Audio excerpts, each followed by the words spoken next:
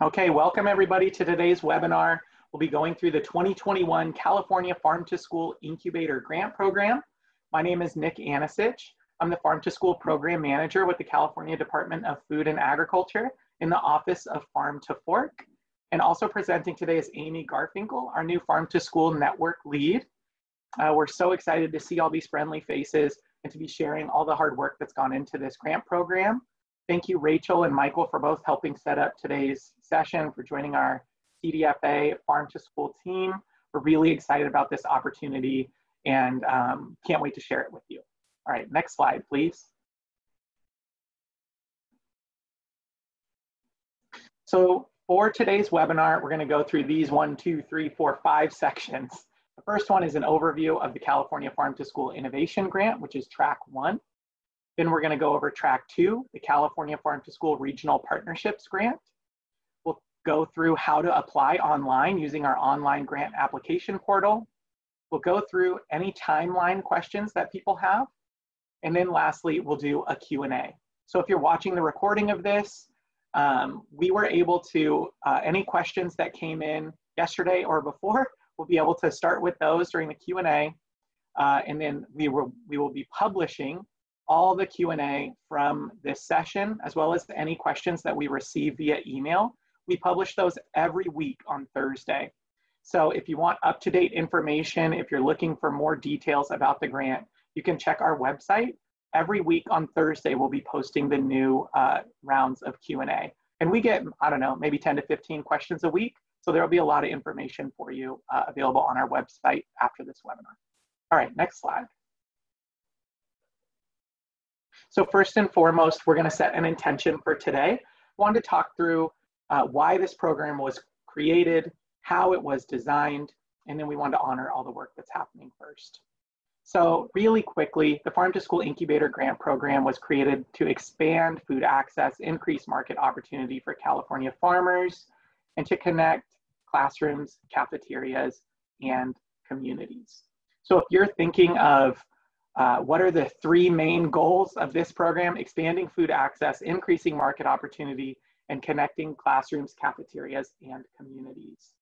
Please, please, please, you know, as you're filling out your grant application, as you are writing in your project description and all of those details that go into a grant, remember that these are the 3 aims of this program. We'll also go into the scorecard into a little bit more detail, but know that these are the 3 things we're trying to achieve.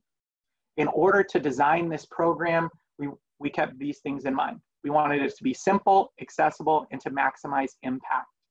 So if you're asking questions or wondering about why things are set up the way they are, it's because we wanted to keep it as easy as possible to apply. We wanted to make it accessible to all via a simple online application. We want to maximize the impact of our program. As part of the design, we talked to stakeholders throughout the state and leveraged our partnerships in the California Farm to School Network and the public comment period where people could submit questions and notes on the grant was from November 23rd to December 4th. We received a great number of comments, really thoughtful notes from people. So thank you for helping us design this program. I kept telling them, this is our last chance to make edits. So please, please, please submit your notes. And we got a great number of really thoughtful comments, so thank you. And lastly, we wanted to honor the work of food producers and school nutrition teams throughout the state. We know that this is a crazy time. We know that things are really unprecedented, especially after yesterday's activities, and that there's a lot of things happening around us. Farm to School is not mandated in the school nutrition programs, so this is so often a heart and soul program where people are pouring in their passion into this work. We honor that and recognize that and are so grateful for your time. We hope that this pilot program and this pilot funding will help amplify the work that you're already doing even more, give you more opportunity to work and live in your passion and make a difference. All right, next slide, please. So track 1, we're going to talk now about the California Farm to School Innovation Grant. Next slide. So the California Farm to School Innovation Grant will fund local education agencies, LEAs, to establish new or expand existing integrated farm to school programs. These programs will, 1, procure new California grown, I gotta move our faces, or produced whole or minimally processed foods and integrate these foods into school meals. And 2, coordinate educational opportunities between cafeterias, classrooms, and communities. I'm going to point you here to the words in bold. Who is eligible to apply? LEAs. Why are they applying? To integrate farm-to-school programs so that they can procure more California-grown foods and bridge the gap between cafeterias, classrooms, and communities. So it's LEAs meant to integrate programming. There's money for procurement and there's money for coordination. So again, as you're going through your application, keep these things top of mind. All right, next slide. So track one, we're starting with the review criteria. It's almost like our thesis statement that we'll be going back to in an essay. So if we look on the far left, you'll see each scoring category. The first scoring category is identified community need. If you go on the far right, this is half of the point total is focused on identified community need. The scoring description will focus on the economic factors, community diversity, and other factors that you can use to make the case for your school, for your LEA, to show that you are deserving of this funding. Our goals, remember, are to expand food access, so this is why there's such a huge focus on need. We also acknowledge that free and reduced price meals are not the only way to identify community need, especially during COVID-19 and all that's happened. So there's space throughout the application for you to fill in the gaps and go beyond the story that free and reduced price meals tells. So please focus on that, identified community need. The second scoring category is evidence of strong, effective partnerships and, if applicable, a history of farm-to-school success. We know that you can't have successful farm-to-school programs if you are doing it alone. So we hope that you have strong, effective partnerships in your LEA and in your school nutrition department, your education team, that can show that you'll be able to leverage this funding to continue to grow your impact. One way to show evidence of a strong, effective partnership, of course, is to have a history of farm-to-school success. So if you have already received a USDA farm-to-school grant or been running farm-to-school programs through your CTE funding or whatever it is, please include that and let us know. We hope to be able to highlight those success stories as well. The third component in the scoring category is a comprehensive plan. So we want to make sure that you've dotted your I's and crossed your T's. So comprehensive planning where you let us know what you're going to do with the funds and what you're going to do in your program. We'll go through that a little bit more later. The last two components on here are project diversity and project sustainability. Regarding project diversity, we want to show with this pilot program that farm to school can work for small schools or for small LEAs, medium-sized LEAs, and large LEAs. We want to show that it can work in urban, rural, and suburban settings. So we want to make sure that as we look at all of the applications that come in, that we are spreading out the funding to deserving grantees throughout the state. And on project sustainability, we want to see how this program can be sustained beyond the duration of the grant program. We understand that that's challenging, but we know that there are creative solutions there, whether it's by partnering with the education fund to get money in the LCAP budget, whether it's by drawing down on CTE, or a number of other opportunities. There's one piece in here that I want to go back to under evidence of strong, effective partnerships, and that is established or committed partnerships within the LEA.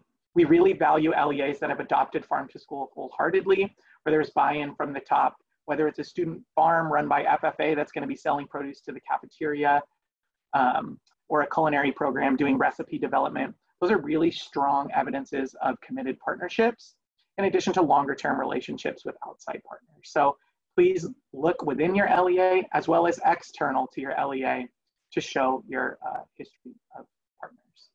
All right, next slide, please. So who can apply for this? We talked about LEAs within California that operate national school lunch programs. This is the definition of LEA: a public board of education or other public authority legally constituted within a state for either administrative control or direction of, or to perform a service function for public elementary schools or secondary schools in a city, county, township, school district, or other political subdivision of a state, or for a combination of school districts or counties that is recognized in a state as an administrative agency for its public elementary schools or secondary schools. That's a lot of words that tell you that an LEA is like a school district or a county board event. So there's flexibility in there, of course, but if you have questions about what is an LEA, please email us and we can help you. All right, next slide.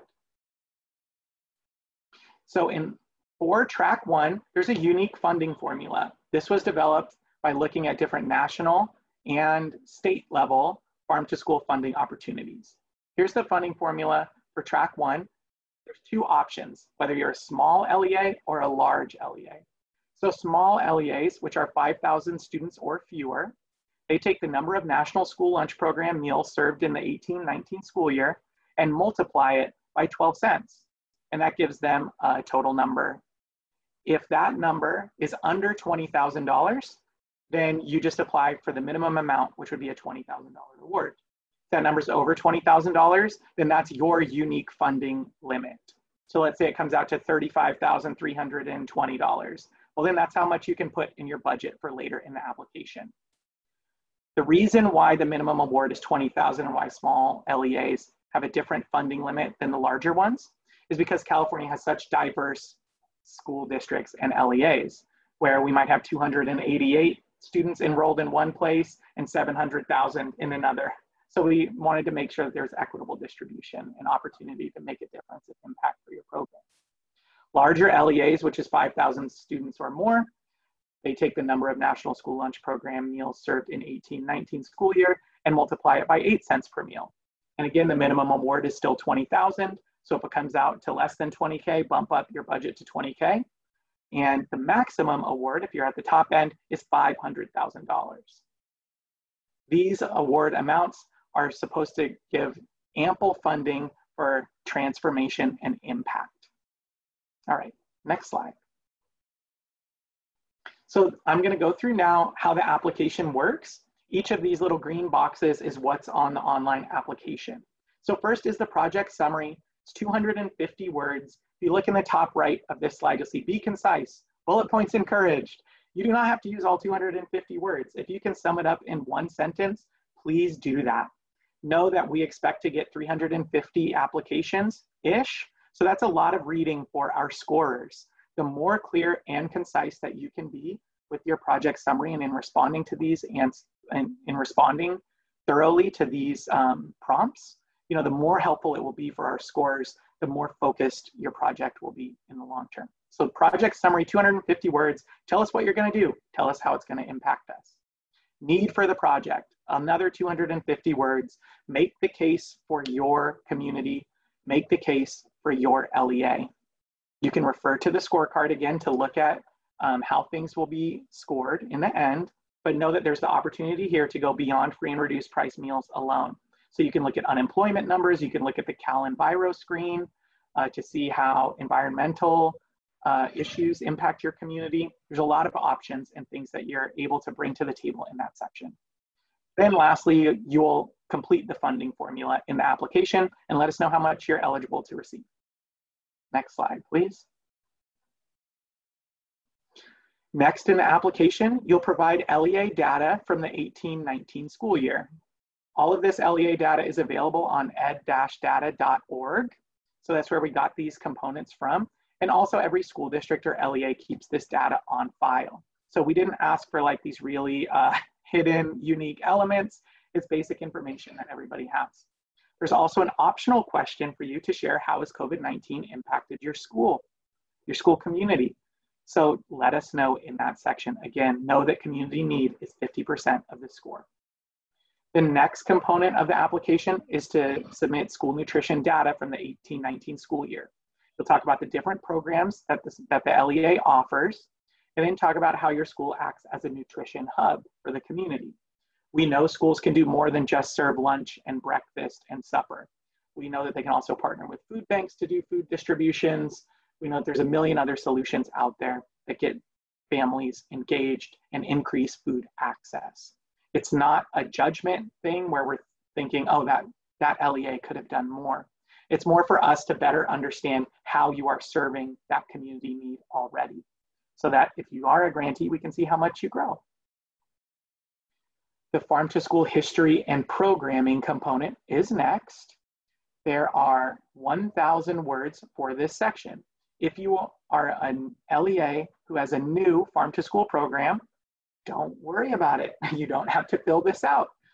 If you have a program already, please let us know what you've been doing. You could share a timeline with us. You can share successes as well as obstacles.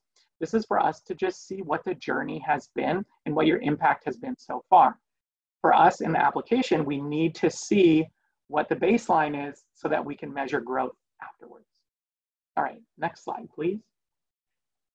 So track 1 application, this is the biggest chunk of it. It's the project narrative. This is 1,000 words for you to share your goals, activities, and who's going to be in those roles accomplishing what.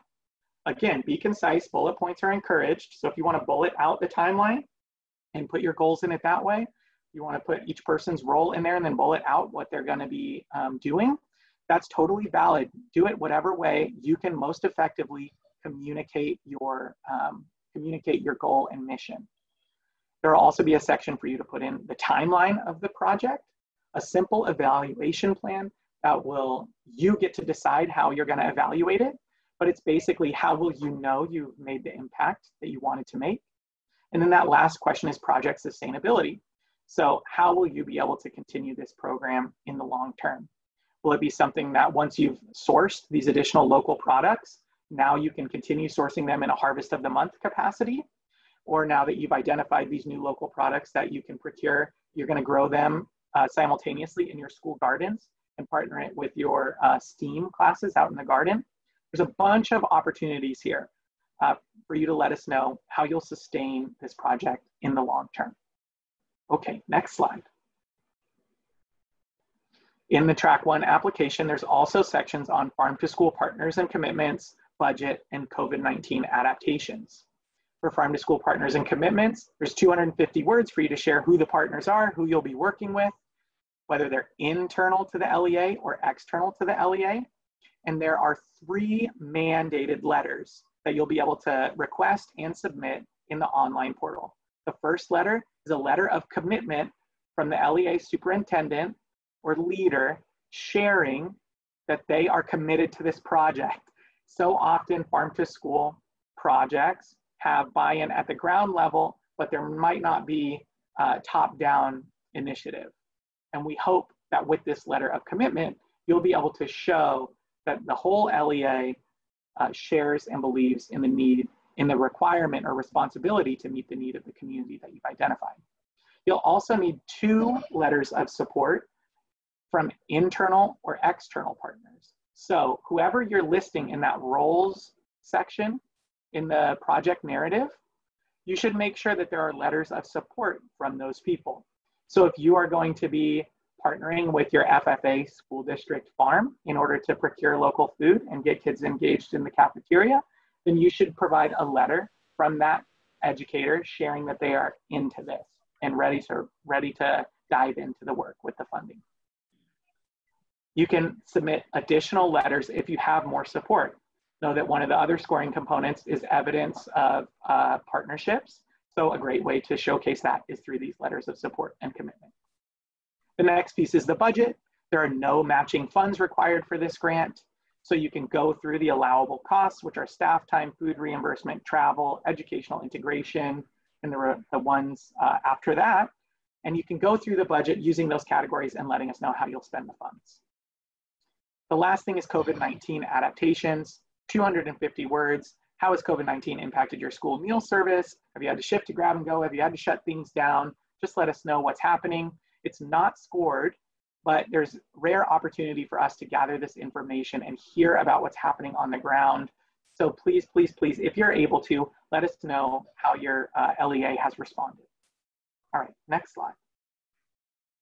Another large component of this Track 1 application is the California Procurement Baseline.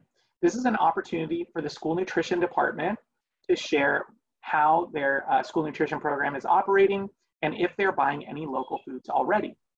This grant program is meant to fund the procurement of new local food items, local being California grown. So we need to know what you're already buying from California in order to see what you're eligible to purchase with these grant funds. So as part of the procurement baseline, you'll first share your approximate total food cost, and then go through the California grown or produced foods that you already get, excluding fluid milk. So it asks, did you buy any? Where'd you serve them? About how much did you spend on them? And then the purchasing method, how you bought it, and then who you bought it from. We ask in the application, is this something you're tracking? And it's yes or no. So if you're not tracking it, that's okay. Please just put in the most up-to-date relevant information that you have. It doesn't have to be a perfectly tracked thing. We understand that there's other things weighing on you, other things that you have to accomplish. So please, use that information. The reason why the 18-19 school year is our baseline year is because when COVID-19 happened in the 19-20 year, other things might have changed. The fourth component of this baseline is to upload any other spreadsheets or information you have regarding your procurement. So if you wanted to include information from the 18-19 school year and more recent information, or if you have a complete list of everything that you've been getting from California because you've been tracking that already, or everything you're getting locally because you've been tracking that already, please share it with us. That additional information will help us establish that baseline. Okay, next slide, please. Here are the unique elements of track 1. We wanted to make sure that these pieces were highlighted in this webinar because we were receiving a few questions about them. So first, at least 30% of the total grant award must be used for educational integration. So that means if you got a minimum award, so if you received $20,000, at least 30% of that award could be used on your farm to school coordinator or building school garden beds or all that kind of thing. So connecting the cafeteria and the classroom, at least 30% of the funds must be used for that. If you are an LEA who already procures a lot of local food, let's say you feel like, I'm already working with so many farmers, I like what we're getting already, I'm not worried about expanding it, but we could use these funds to get some new products, but also to really balance out the cafeteria and classroom connection to get more emphasis on the classroom piece, then you could go 50-50 on the funding and use half the money for procurement and half the money for educational integration. There's flexibility that we are allowing on that front. That was something we heard in the public comment phase that we should do, and we made that adjustment. The next piece is that up to 70% of the total grant award can be used for procurement of new and whole or minimally processed California grown or produced foods. So that means up to 70%. You can't go beyond 70, but you can go anywhere between that 70-30 split. In that next big box over there, you can see that up to 10% of total grant award can be used for labor costs associated with processing and procuring new California grown or produced foods. So if you need somebody to spend some time on the phone or go to the farmer's market and talk to the producers and see if they're able to sell to your school, you can build that into your budget. You can also build in time if you're getting new whole or minimally processed foods that you haven't gotten before and you need to chop them. You can write that labor cost in there too. Up to 10% of the total grant award can be used for kitchen infrastructure to support the use of these newly procured foods in school nutrition programs. So let's say you need a new walk-in in order to store all of that new fresh lettuce that you're getting locally. So you can build up to 10% of the award into there. If you want to use more than 10% of the award on infrastructure, there's a section in the application for you to make the case for that. If you're trying to increase the amount of food that you can procure locally, if you're trying to increase the market access for local producers, those are in line with the goals of the program. So please submit that in your application. So we allowed flexibility on that 70-30 split between procurement and education. We also allowed additional flexibility on infrastructure. So those were things that came out of that public comment period that we were really happy to include. Thank you for everyone who submitted notes on that. Okay, next slide. Reporting and invoicing is the last component of track 1. The first thing is that there will be monthly invoices. We're having the grantees submit monthly invoices because we want to reimburse you for what you've already spent. Otherwise, we wouldn't do it as regularly, but we want to make sure that the reimbursements are happening. So project costs to be reimbursed can be submitted monthly. It's a 45-day reimbursement process for us to go through our fiscal system. And there will be, we'll submit a template that you just fill out the template with what you bought, who you bought it from, that kind of thing, and you submit it to us. It's a really easy, should be a cut and paste thing in a spreadsheet. Next, there will be quarterly reports. These will be forms that you submit online through our online grants portal system. You'll just share project progress, challenges, and successes. How are things going? Where can we help? That's really the point of this, is to hear how we can help. We have capacity to support grantees. So please, please, please think of us as partners in that. Lastly, we're requesting annual data. So we're requesting it for the duration of the grant and the following year. We'll be getting those monthly invoices, so we'll have that stuff to build into an annual data collection. We'll have the monthly invoices and quarterly reports, so that can go towards it. But then we're also asking you to share about how your procurement practices have evolved over time. In addition, we are requesting that the grantees, the year after the grant program, also submit the data. So if you could continue filling out that template for the year after the grant, that way we can see if the project sustained. This is pilot funding. So we want to make sure that we are making the impact we hope to achieve. The only way to know if the project sustained beyond the duration of the grant is to ask. So that's all we're doing there. Then lastly, there's a final interview. So instead of having a really long final report that you'll have to submit, we're just going to get on Zoom together and have a conversation about how this worked. How'd it go for you? What can we improve in the future? What additional supports or additional focus areas could we include in future funding if it arrives? So for that final interview, it really is a back and forth for us to grow and to hear how things went, for us to analyze how your project went as well. Okay, next slide. Okay, last thing for track one. Oh my gosh. Whew. Last thing, things to remember. The review criteria. As you are going through the application, think back to the review criteria. Are you speaking and sharing about your identified community need? Are you showing evidence of strong, effective partnerships? Have you submitted a comprehensive plan? And then how will you sustain it throughout the term of the grant and beyond?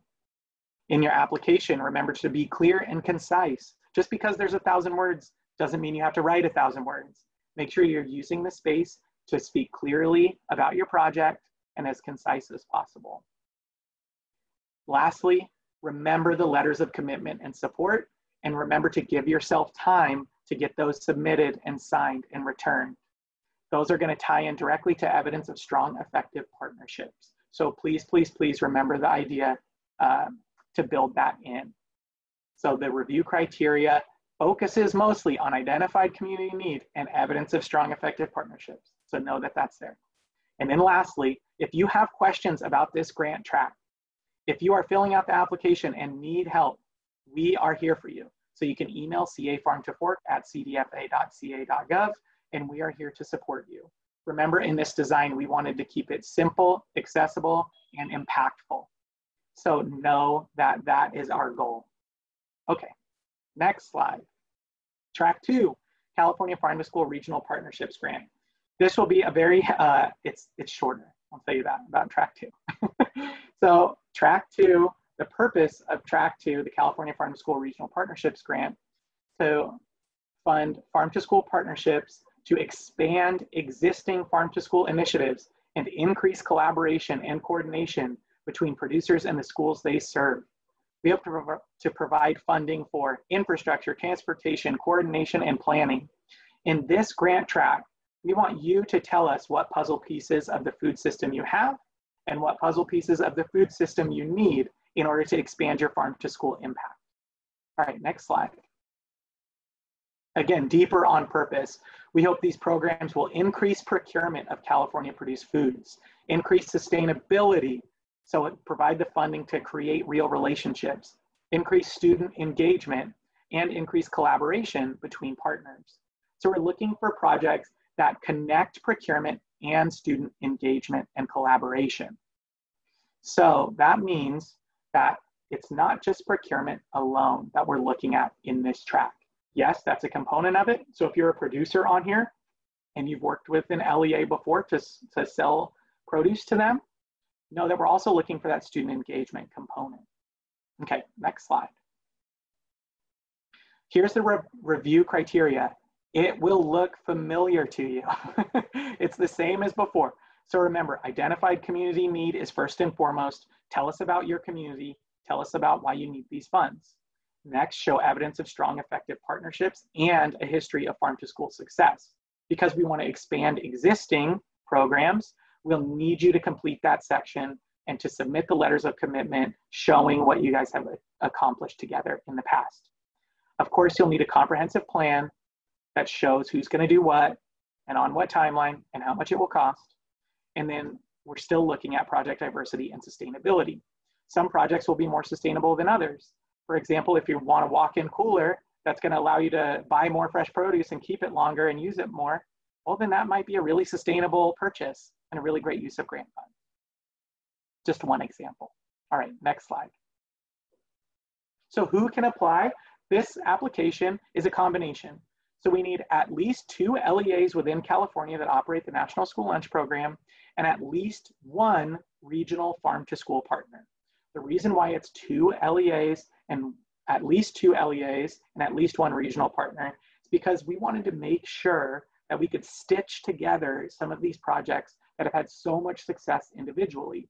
Procurement is often done in teams, and we know that there might be a producer who sells to multiple LEAs, and this might be the exact funding they need to scale up their production to meet the increased need of an LEA. Okay, next slide. So this explains who is a regional farm to school partner.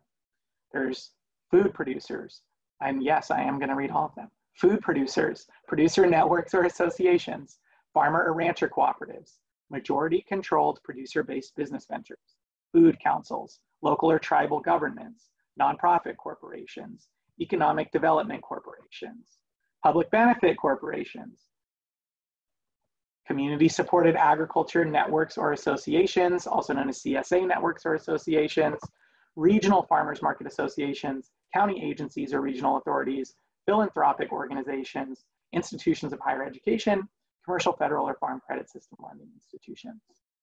So there's a lot of flexibility here on your regional farm to school partners list. So work with these partners, include them in your applications, and make sure you have letters of support from them. All right, next slide. So here's the application process for track 2. Start with the project summary and then share the total amount that you're requesting.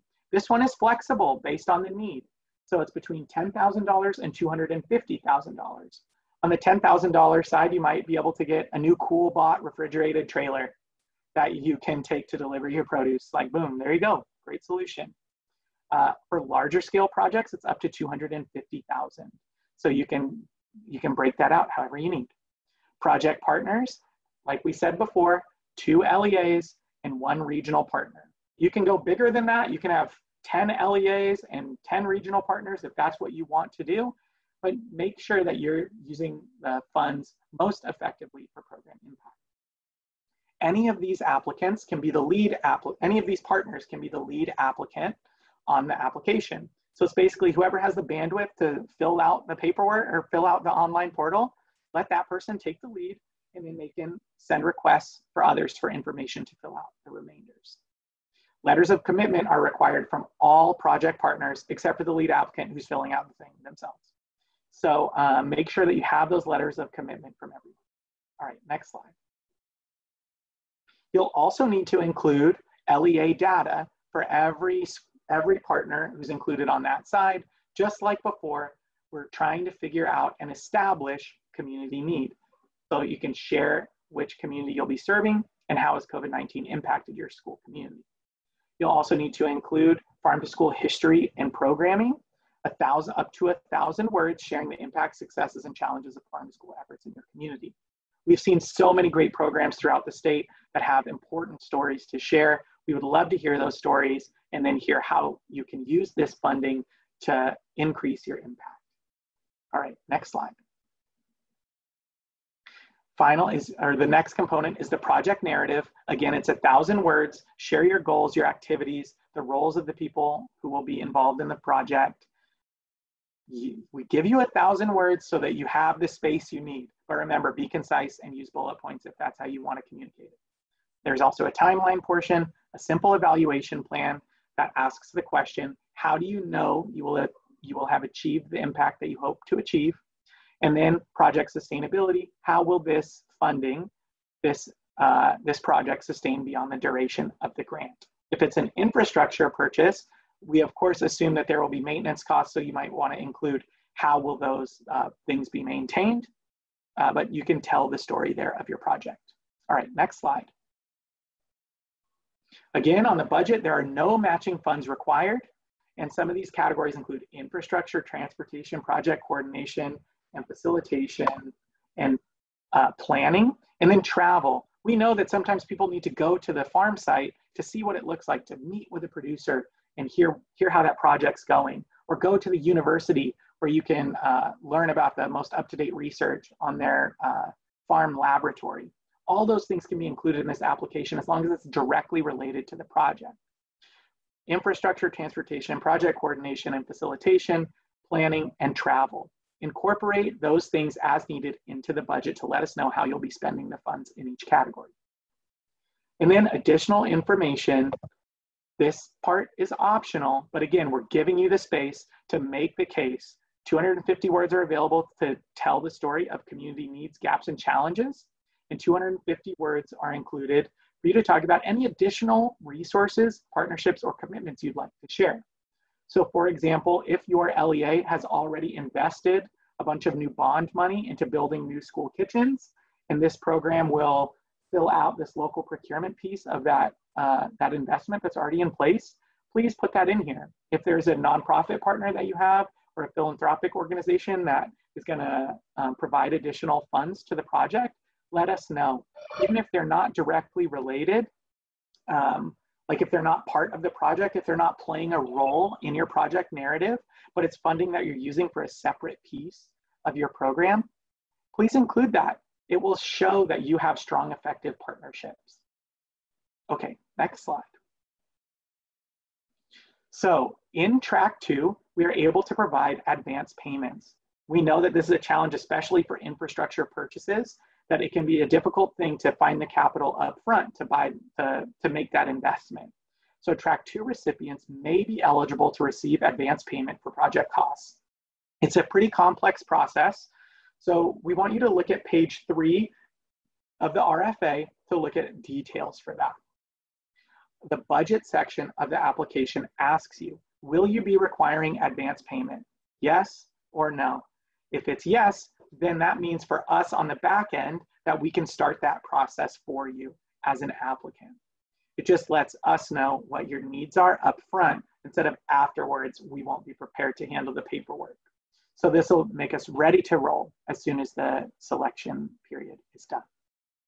Okay, next slide. Here's the reporting requirements for track 2, the regional farm to school partnership track.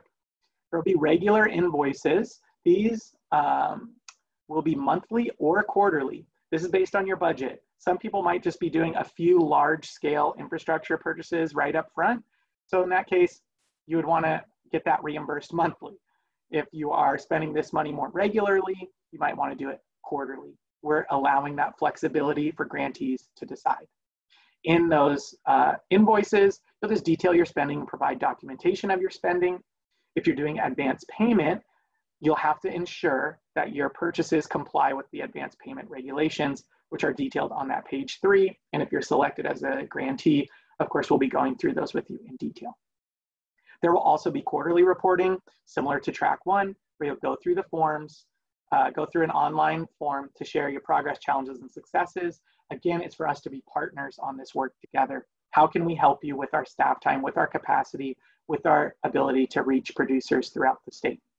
And then lastly, in the final interview, we will talk through how has this program gone? Did you make the impact you wanted to make?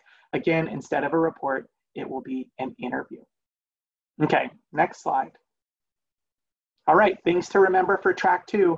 The review criteria is always the most important thing when you're writing and filling out your application. Look back to the scorecard so that you can make it clear to the people reading it that your project checks all the boxes. So it meets an identified community need, that you have evidence of strong, effective partnerships, that there is a comprehensive plan detailed on what you'll do with the funds and on what timeline, that your project represents a certain portion of the state's diverse set of LEAs, and that the project will be sustainable.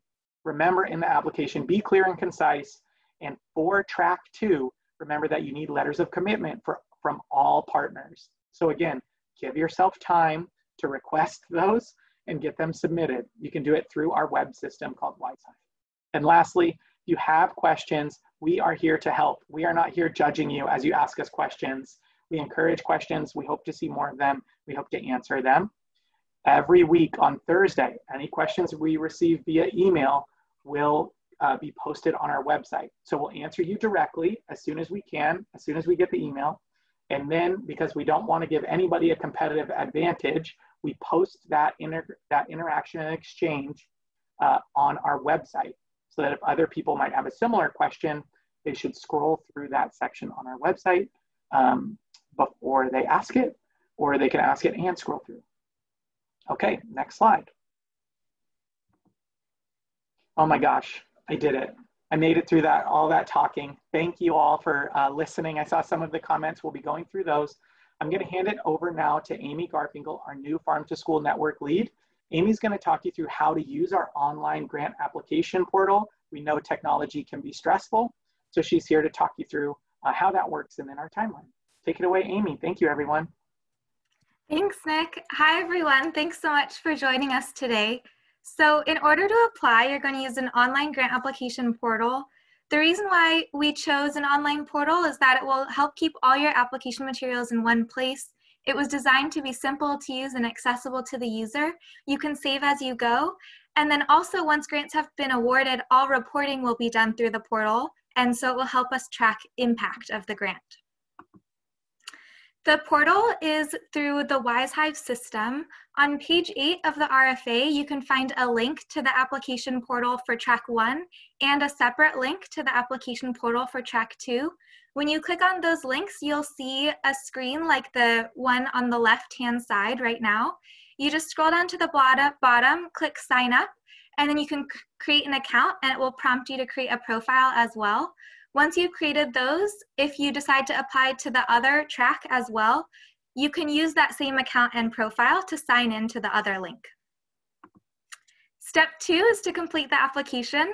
So once you log in to your account, you will see this application intake screen for track 1 and for track 2. All you have to do is open up the application components, answer the questions, fill it out, click Save Draft to save and return later so that you can just fill it out at your convenience. You don't have to do it all in one sitting. And please feel free to ask us questions as you go to our California Farm to Fork email, and we're happy to help you as you're completing your application. The other thing you will see when you're in that application intake page is an opportunity to request letters of commitment and support. So once you open those parts up, you can enter the name and email address of your partners and send them a request. They will receive an email from the system and a link, and they can upload their letter directly into the system. We definitely recommend to send your request earlier rather than later, just to try to relieve some stress if those letters take a little longer to come in than you were expecting. And then step 4 is, of course, once all steps have been completed, click submit, and just keep in mind that once you submit, you will no longer be able to edit your application. If you have any questions about WiseHive at all, or if any issues or challenges come up, please contact us at our office email. We're here to help. We really want to make sure this system is not a barrier or a challenge to anyone as you're completing the application process. So please reach out to us if there is anything with the system that you need assistance with. Next, just a few things about the timeline of what's to come. So we will be posting all questions we receive and our answers to those questions online each week on Thursdays on the following dates. You can find this at the URL provided here, as well as on our own Farm to Fork webpage, and the URL for that is on the last page of the RFA. So we posted our first round of questions and answers today on our website, and we'll be doing this each Thursday for the coming 5 weeks until the application deadline. Remember this date, February 16th, that's when applications are due by 5 p.m. We're really excited to receive your applications if you decide to apply. We'll then review applications from February through March. We will announce awards sometime in March, and then grant term will start on June 1st, 2021 and end on March 31st, 2023. And your grant project can start and end anytime within that time frame. Okay, thank you so much for hanging in there and listening as we talked about this grant program. We're now excited to move into our Q&A. I think some of you have been entering questions in the chat box already, and please feel free to continue adding your questions there. Additionally, you can email the email provided here as more questions come up in the future, and we'll make sure to answer those and then post our answers publicly each Thursday. I'm going to go ahead and stop the recording.